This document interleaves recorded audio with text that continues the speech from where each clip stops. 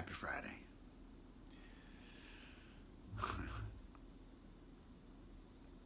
Freeing uncertainty from fear. So freeing the word uncertainty from fear.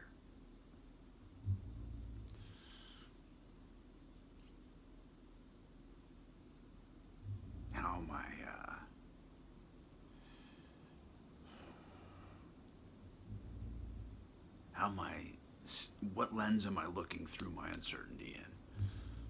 Am I looking through it through the doom or gloom lens?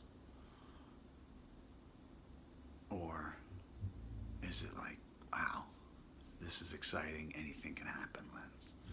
And anything can happen lens is still, you could turn out poorly, but it's freeing the image or my sensation of uncertainty from the weights of gloom.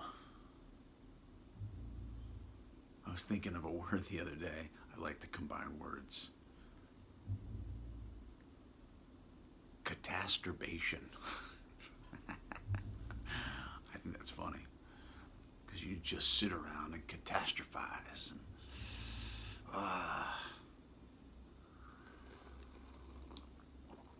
you might not. I used to not think that I didn't. I used to think I didn't get anything out of that, but I certainly do. You live in this horrible fantasy of what's the worst that could ever happen. Basically praying for the worst things ever. So,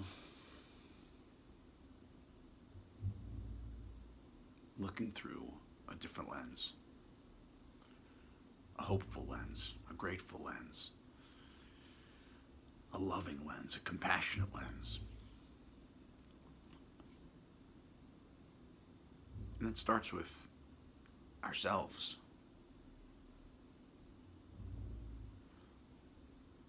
And maybe it doesn't start with ourselves, but at some point, because it's certainly easier to love somebody else, but at some point, I found it necessary and imperative to turn that which I was turning on others into me, because I wasn't taking care of me.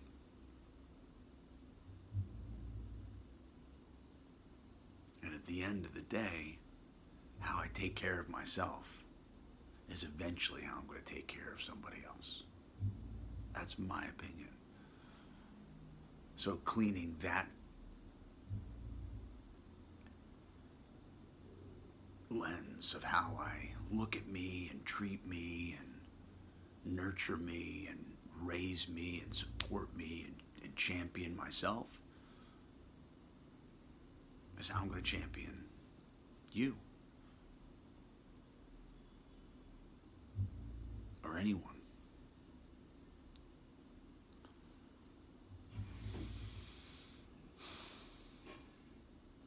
So, yeah. It's all practice. And there's no dress rehearsals, and everything's happening right now, and it doesn't mean anything except everything.